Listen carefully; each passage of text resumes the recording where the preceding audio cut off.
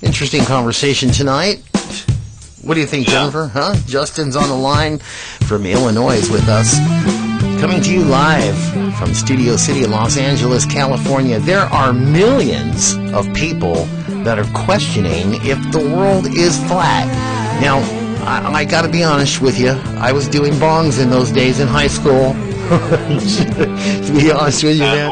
Yeah, but I went to science class and I was taught that that the world was round. And, and that there was gravity and that there was all these kinds of things. Then again, though, I was also taught to learn that the borders were safe and that there was, like, guards that stood next to the borders and made sure that none of the bad guys came in. I was wrong about that, that's for sure. And I was also taught that the President of the United States, JFK, was not assassinated by our own elite, and, that was a lie also. So, hey, you got to question everything, that's for sure. That's the thing, that's the key. Knowledge is the key to everything. So what we're trying to do is we're trying to share some knowledge about this thing because this is a big deal to some people. To me, I got to be honest with you, I felt crazy even looking it up because, again, 1 + 1 is 2, and 2 + 2 now is 5, supposedly. That depends on what school you're going to, from what I hear. Anyway, Jennifer Mills is with us, and Justin from Illinois. Justin, you're back with us. How you doing, buddy? All right. Good conversation. Okay, Jennifer, where were you guys at? Here I found, in my notes here, that they're saying that gravity does not exist. Instead, the Earth is constantly accelerating upwards so that the force of gravity is like being pushed in your seat in a car, okay? And that it is accelerating upwards due to what they call dark energy. But they don't explain that. And I don't know if they can explain what is dark energy? What is that? Dark mass or dark energy? No, just dark energy. Just dark energy. What the hell is that? Justin, do you know?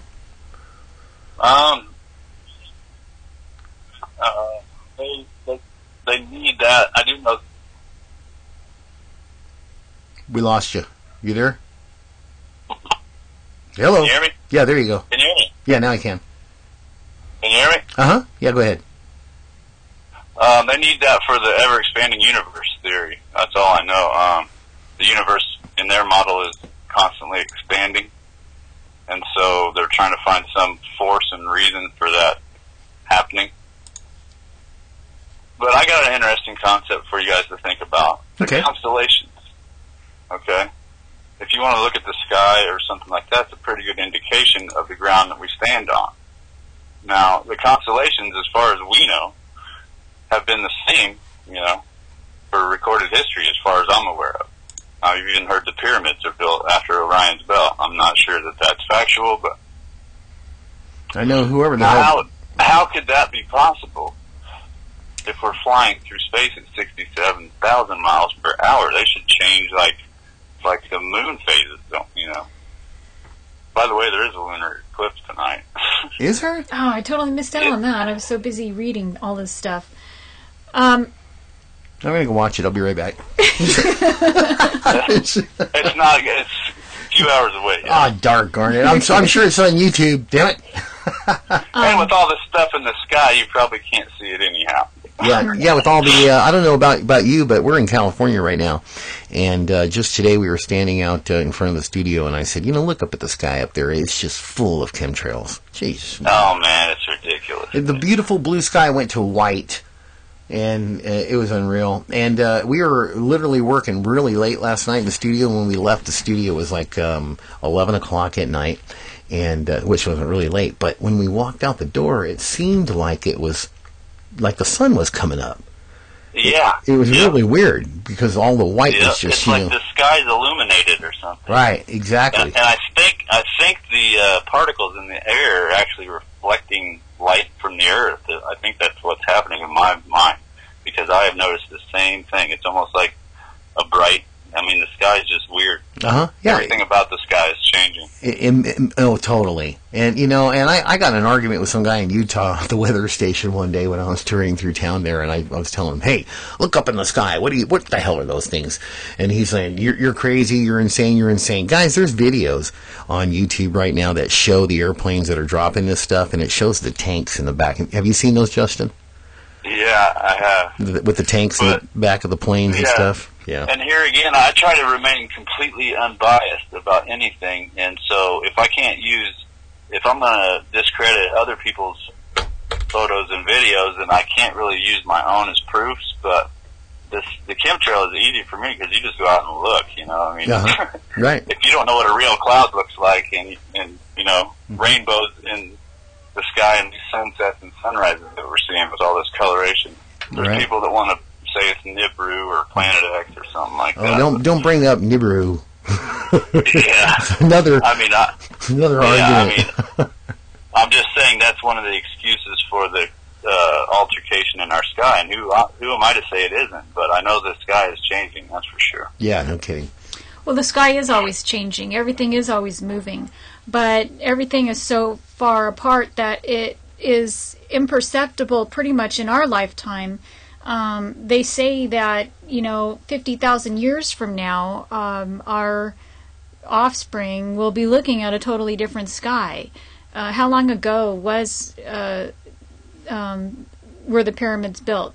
They were, it wasn't really that long ago. So the constellations haven't changed that much. They probably have changed some, but we have different methods of mapping them now than we did then. So it's hard to really compare what that change has been. Right. I'm looking at it. We're showing an interesting video. I don't know, Justin, if you're kind of like watching the show at the same time with your audio down. But I am now. Okay. Yeah, I've got some images going and stuff like that, some interesting stuff. If you see anything that you want to touch on, let us know for sure, because we're just trying to. This show is about showing both sides of everything. Whether we believe in it, whether we like it, whether we approve on it, whether we disagree with it, whether we think you're insane or you think we're insane, it doesn't matter. We just like to show both sides of it. That's what we do, and try to be as biased as possible. But I'll tell you what, man, I'm serious. This is just like telling me that a duck really goes cluck cluck and the chicken goes quack quack, and I'm going, wait a minute. No, I know what a duck looks like, and I know what a chicken looks like. I know the difference between, unless you've been lying to me all my life. Yes. So, Justin, I have a question. Go ahead. Yeah, I have a question. And it goes back to what we were talking about, day and night on a flat Earth. How do you get a day and a night on flat Earth? What is your belief? That was one of my last hurdles that I had to overcome to even be able to consider the Earth not being a globe. And it's all about perspective, according to the flat Earth model. Like I said, and I'll keep saying it, I don't subscribe to either one, because I believe it's not provable, but I can understand the theories of the flat Earth, which is, as things move away from your eye, if they're high in the sky, it appears like they're going to the ground. The ground rises up and the sky goes down. It all converges at your eye level. It's called perspective. And no matter how high you go in a plane or an air balloon or whatever, the horizon always remains fixed at eye level. So the ground rises up and the sky falls down and converges. And it's like looking down the hall in a hotel room. You've seen those pictures where the walls get smaller, ceiling drops to the floor, and everything converges at eye level. Right. And it's the same outside. Like if you look at any picture, here we go with pictures again, right? I've never flown, but if you fly, look out the window, and you will see that the horizon rises up to meet your eye level from the plane. You've never flown before, Justin? But my sister just got back from Georgia, and she took a million pictures because she's involved in all this too. And it's amazing when you open your eyes and are able to see with a different understanding that, hey, wait a minute, why is the horizon at eye level when it should be falling off dramatically? Within 100 miles, you're talking 6,000 feet. It's actually 66.66666, go figure. But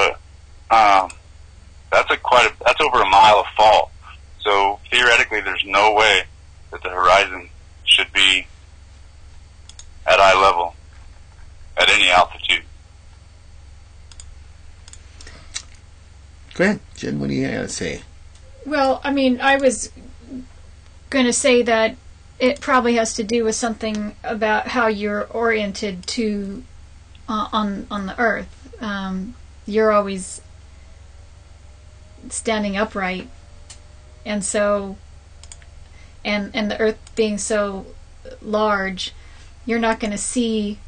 It would have to be a lot smaller for the horizon to be lower. Actually, is kind of what I'm saying.